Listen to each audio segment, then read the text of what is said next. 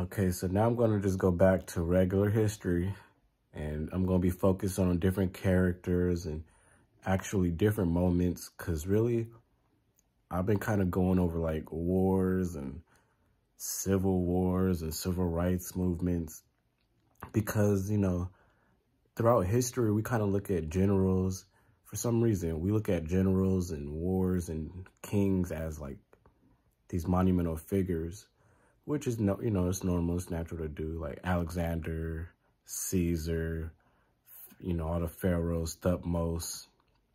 But, you know, now I'm just going to focus on different actual specific characters and their actual stories, maybe like Queen Dido.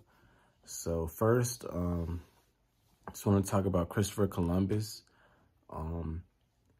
He was actually a Portuguese sailor, and actually the driver of his ship was a Nino brother, Pedro Alonso Nino, and he was a black Moor.